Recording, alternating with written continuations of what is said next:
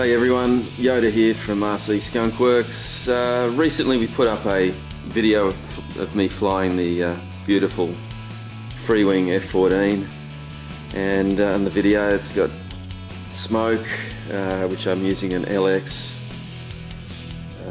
smoke missile, one use only. And I also mentioned I'm using a gyro. I've had a few questions on what gyro and what setup, so I just thought I'd pop the lid off this and have a look at the spaghetti of wires here on the F14.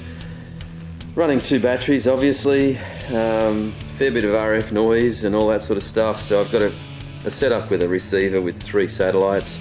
One of them stuck right in here amongst it all, that's okay. Another one stuck beside all the batteries, it seems to be working alright. The main one, I'm sure it's working right up the front away from all the noise, and I got that as far forward as I could get it. Very important thing obviously guys, because there's a lot going on. You can throw a gyro in the mix, good luck little receiver. Anyway, this one's working just fine. One day I will get in there and clean up the spaghetti wires, but at the moment I'm just enjoying flying it and it's all working beautifully. Anyway, so I'm using a Freewing gyro, as you can see in there, standard Freewing gyro. I have found some issues, just a little bit aside, with the Freewing gyros on the newer type receivers. I tried one on a new Spectrum, very high resolution 8-channel receiver, and it just wouldn't be compatible. We had the same issue on the field with a guy that had a very new Futaba receiver.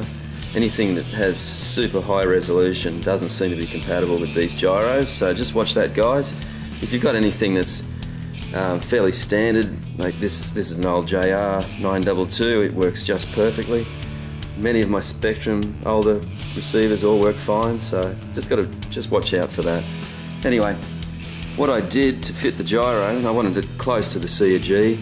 I didn't want to run a super amount of wires up to the front here. The ideal spot is right up the front, because there's plenty of room, but it would have meant an absolute mess of wires trying to get back to the receiver.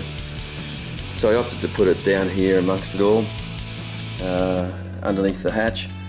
As you can see, to make it fit and to allow for the height with the wires and the plugs and everything, I actually took the Freewing PCB or plug-in board out, took out the plywood former that was under it, got the Dremel tool and went down as far as I dared. You'll know when you go too far. I just keep sticking a pin through and finding that, you know, allow at least another centimetre of foam below it.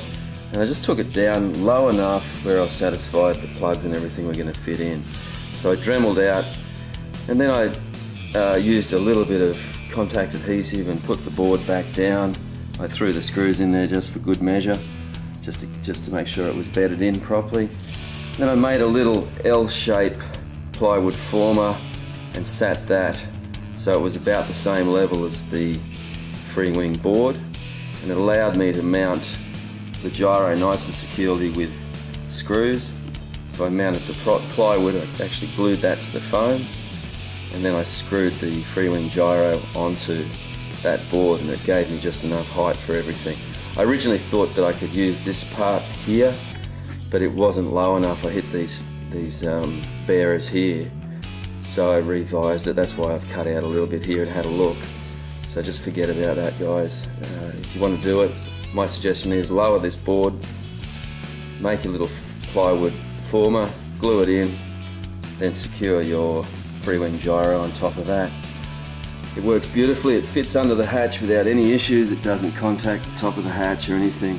The settings I have on the pots for the Freewing gyro, it's pretty similar to most aircraft that I fly with these gyros. Ailerons are fairly soft, they're down at about 30-35%. And I talk percentage when it's these little pots here.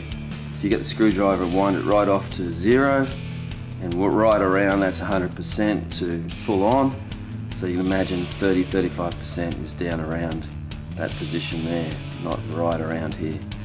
So I'm talking 30% to 35% for ailerons, about 40-45% on elevator, and 50% thereabouts for the rudder. And that seems a pretty good setting for all the jets that I fly, but particularly for this one. It's definitely smoothed the whole situation out, the whole flight envelope out, but in particular with the wings folded. It stops that little horrible wiggle it's an aerodynamic wiggle that these things have with the wings closed, and it's ironed that out. Now with the wings closed, it feels really confident. It feels solid. You can do nice smooth aerobatics with it with the wings closed, and like I say, you don't get that horrible little jiggle up. The guys who have these will know when you close the wings, the ailerons, well, if you try and use roll, it gets this funny little oscillation up, and I'm sure it's just air bouncing off places that really it's affecting it badly. And let's face it, full-size stuff, they all fly with computers, so why not us? And it really does make it look nice. So have a look at the video of the flight that we've got up there of the F14. There'll be more coming through Extreme Hobby in Australia. We're going to do some more filming and put some really professional videos up of this particular girl flying.